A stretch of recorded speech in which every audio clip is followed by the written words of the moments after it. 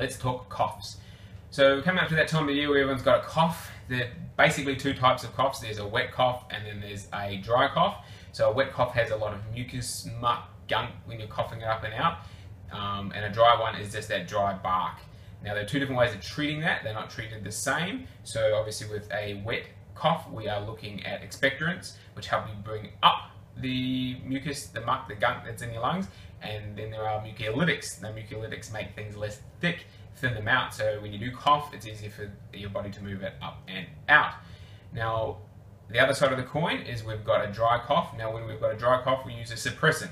Now suppressants tell the body to stop coughing, there's no need to, so everything hopefully settles down.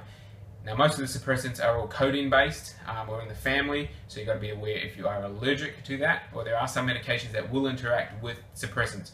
The expectorants and your mucolytics are pretty good all round with other medications.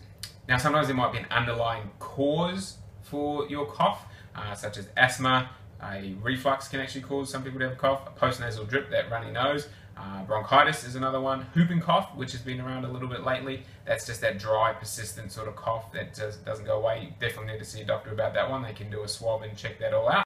So there are some drugs that actually cause a cough. So you talk to your pharmacist about what medications you're on and see if that could be potentially causing your cough.